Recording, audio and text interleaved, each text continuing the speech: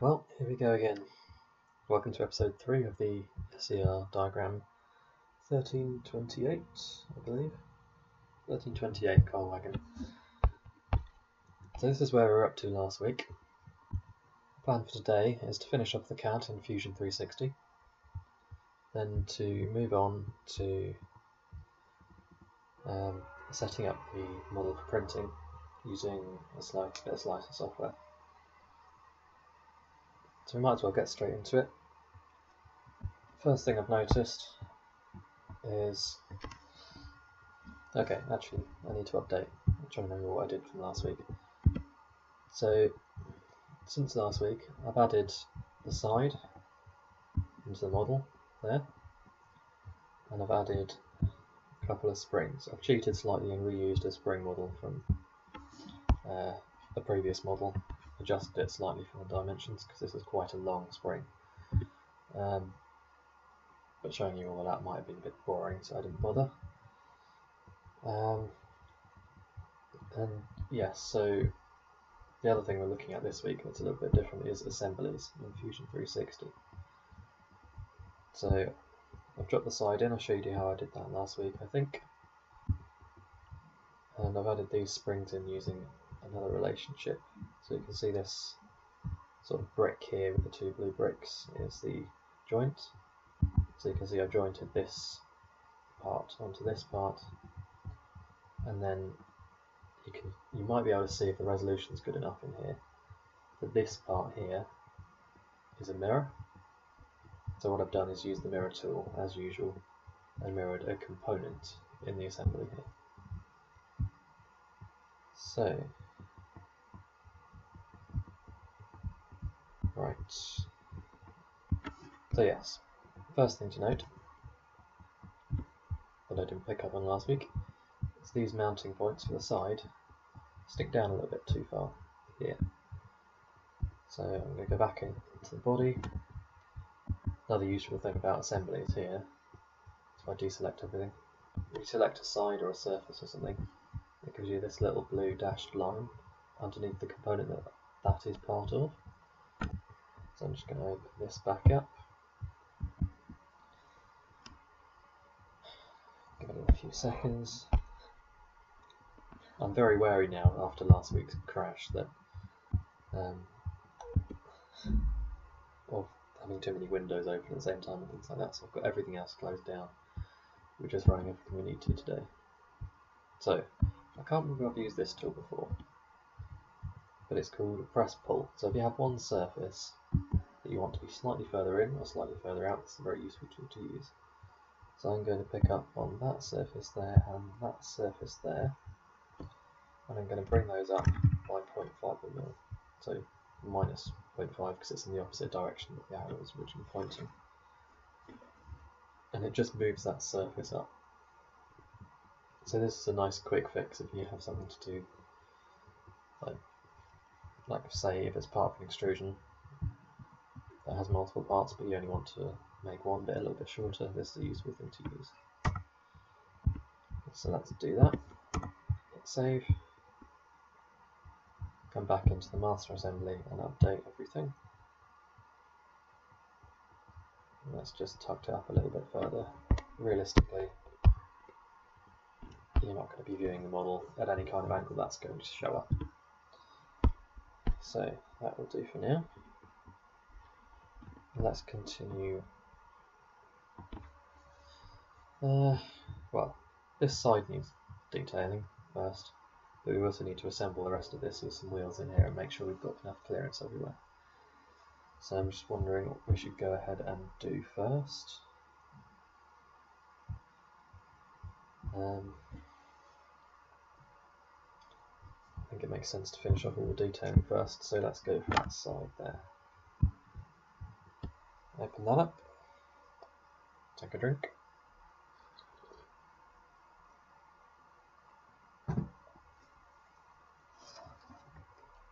Right, let's get the drawing back out. What we have here is essentially just a whole load of rivets. Not much else to put on here. So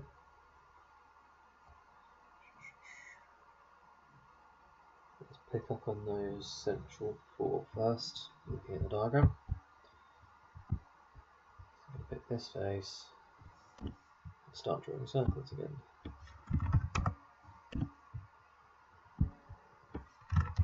Again, this one's not going to be a pattern job, it's more straightforward, just to draw 4 rivets.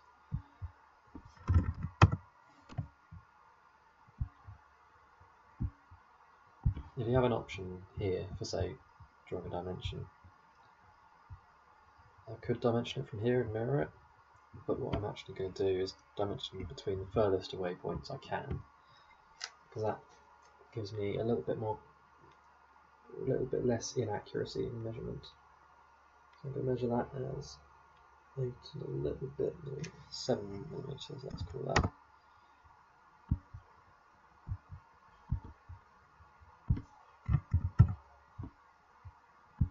Same thing here. Let's call that 2.5.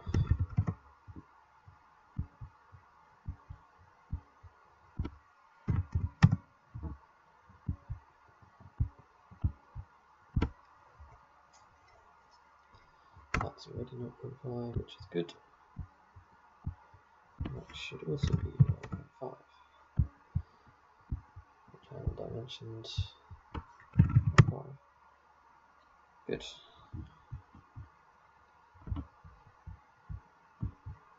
Job done. Extrude all of those.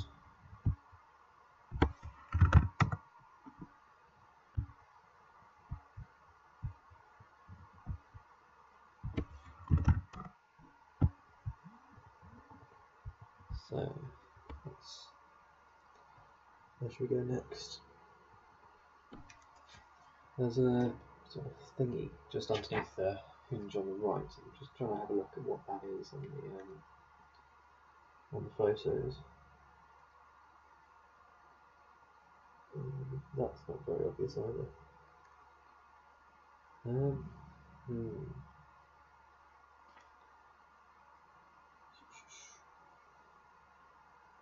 Well, I don't know what that is, so I'm just going to have to guess from the drawing.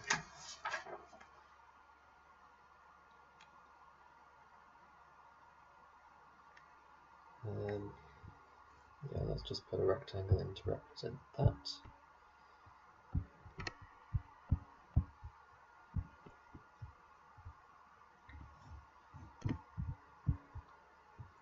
Again, this is one of those times where, being a 00 model, you're not really going to notice much of this, which is just as well, because it's going to be a struggle for the 3D printer to replicate all of this.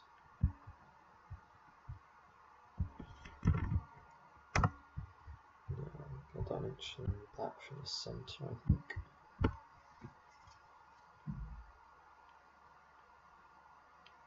Let's call that 7mm.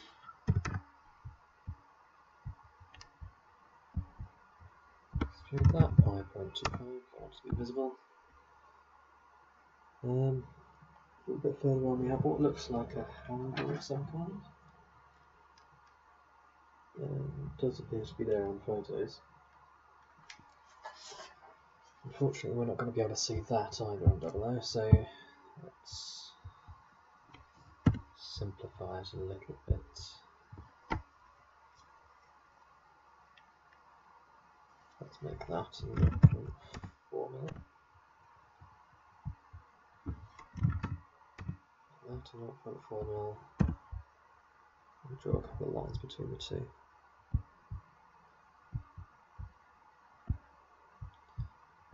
And tangent everything up again.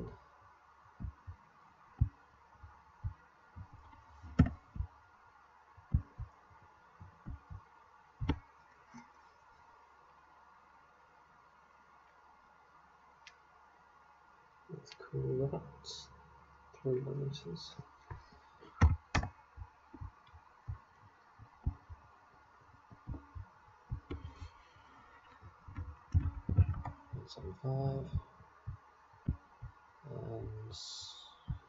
And dimension from the centre because as we mentioned last week, the ends aren't necessarily accurate on this. I'm going to call that 15 millimeters. Extrude again.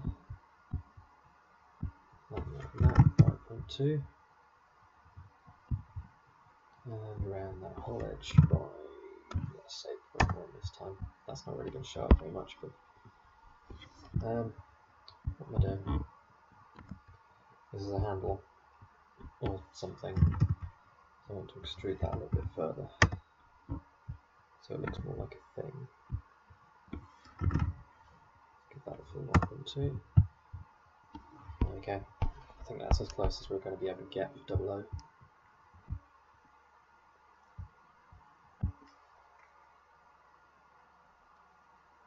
There's not actually that much else going on here, really. A couple of bits at either end, so let's put those in. And then there's a sort of brace thing going on at the end as well. So we may as well add that.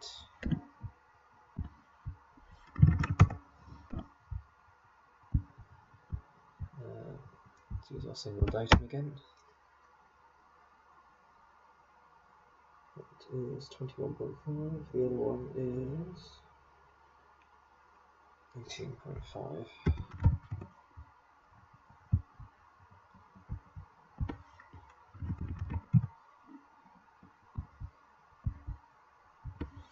Uh, 0.75 is fine.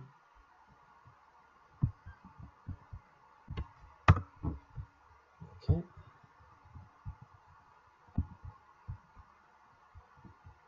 Extrude those, 2 rounds, 5.2, and mirror the whole lot again.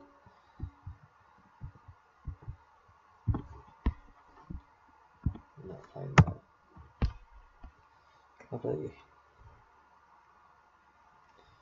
And the last couple of bits, let's have a look at that assembly quickly. I haven't got it on yet, so there are a couple of bits on the end, so there's a little raised section that will represent the rectangle.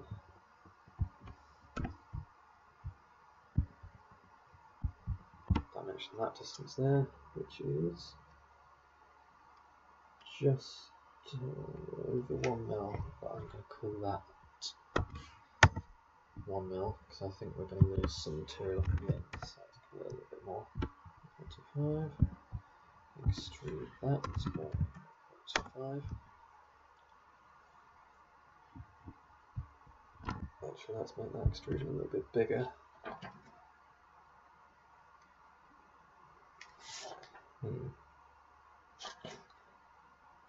Yeah, let's go with the photo and make that a little bit bigger.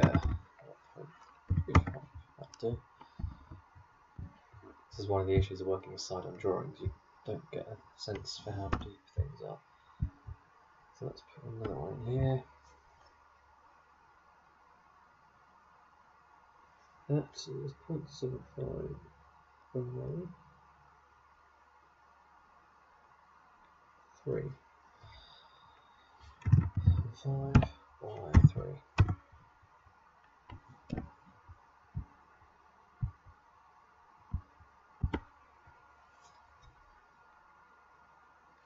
We are approximately 1.25 off the top. And we want to stick a fillet, which is this tool here. I'm not sure if I used that already. On that corner and that corner, and we want to fillet it by half of that dimension, which is, let's see if I can use this. No, I can't. Okay, so that's interesting. The clicking on a dimension to be able to use it doesn't seem to work in this instance. We know it's 0.75, so let's put 0.35 and that'll be close enough. Extrude that by 0.25. And there's a couple of little rivets on this strap as well. So let's put a couple of those in. Not in the centre of that, we want the centre of that there, the little triangle. So let's put that in, 0.4. Try and keep that line going. 0.4. Then just nose apart. 2mm. And let's make that 0.5. There we go.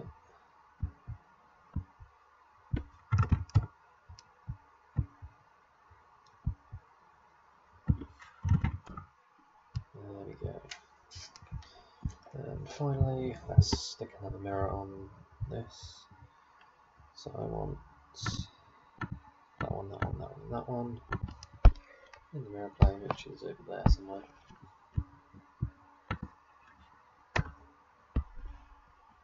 There we go, that's one side, possibly fully detailed, I think.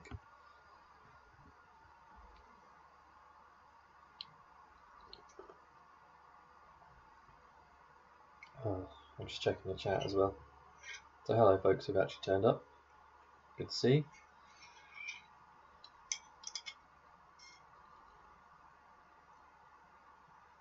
I think the entertainment value of watching me do the same thing over and over again has worn off slightly. But that's alright, we're going to mix it up in a bit with some more interesting stuff. So, if you happen to have this drawing to hand, as one does, you'll notice I haven't put any of the brake gear on. That's because I'm going to print that separately. I'm going to draw that in a bit. That way, I only have to have one model for the side. And it means that you can... So all I'm going to do really is print the brake shoe and the attachment point, and not print the handle or the sort of brake, what do you call it? The sort of rest bit that you put the handle on, where you move the handle up and down. I'm not printing those, so I'm going to make those out of plastic strip, because that will give it a much finer appearance. You just can't get with this kind of 3D printing any kind of with any decent mechanical strength. So we've saved that side. Let's click the update. This is all my favourite bit. Click the update and then watch every last little detail that you've made appear. There we go. That's always nice. Right.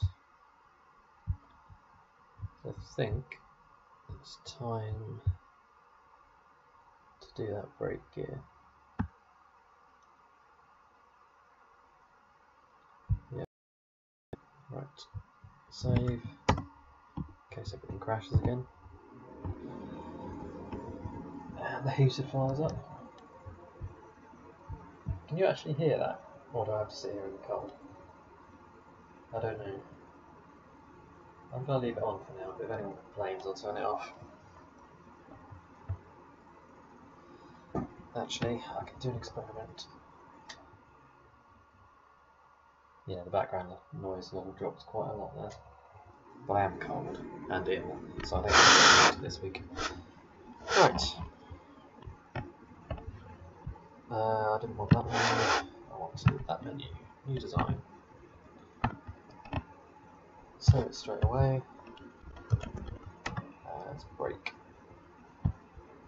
And again, we start with the sketch. This time, we're not going to start with a proper sketch, we're going to start with a fake sketch. Like that. And then we're going to do our own sketches around that. So that sketch is 14mm diameter, which is the wheel we're going to be using. And then we can work our actual sketch around it. So I'm going to allow for 1mm of room either side of the wheel, which means making it 2mm bigger diameter, so that's 16mm. That top section of the brake shoe I want to make, well, it's about 0.5mm on the drawing. I don't really want to go below 0.75 on that, so I'm going to go for dimension this one separately because I want to use that dimension plus 5 times 2, which is 1.5.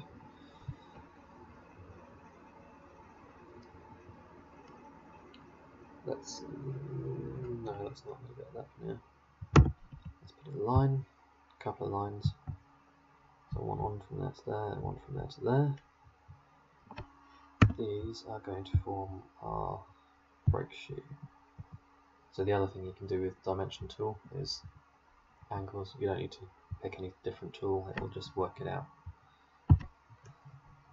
So I'm not going to do that actually, because I don't have a protractor with me, so I can't measure that angle.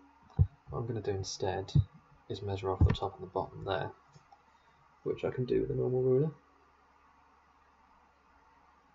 which is approximately 4 millimeters. And it is, let's call that 1 millimeter above the top. So this brake shows at a slightly awkward angle. Let's give it 1 mil there, so it sort of hangs down more than it does on the side. That'll do. Extrude that bit by, let's keep it one-sided for now. Let's give that 2 mil, just for starters. We'll keep sketching in that plane there. This has a sort of box thing coming off the back of it, which I think is just going to be easier to draw with lines.